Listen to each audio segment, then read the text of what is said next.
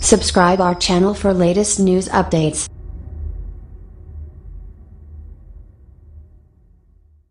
Donald Trump will not publish secret memo into FBI conduct an election campaign.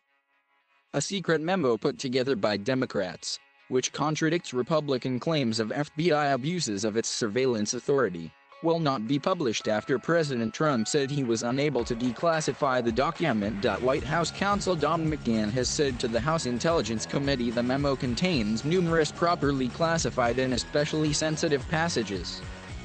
Mr. McGahn is asking the Democrats to amend the memo with the help of the Justice Department.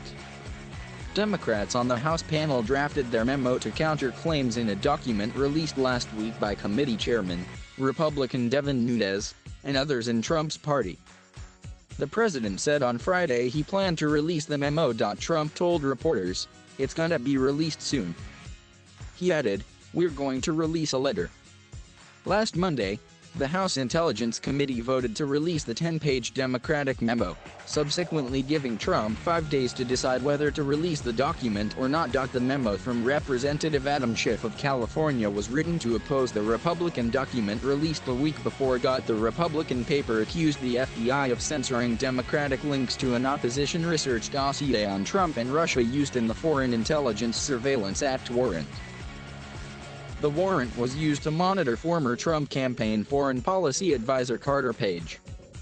Mr. Schiff said, "The Democratic response sets out the material facts that were necessary for the public to see that the FBI acted properly in seeking a FISA warrant on Carter Page." After promising to treat the Democratic response in precisely the same way, the White House now seeks to have the Democratic memo sent back to committee and revised by the same majority that produced the flawed Nunes document to begin with.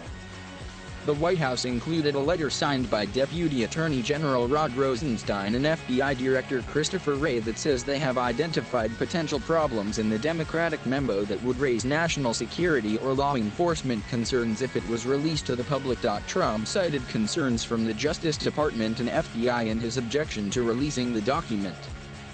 Trump's objection puts the committee in a difficult situation, as the committee used an obscure rule that had never been invoked before to vote to release both memos.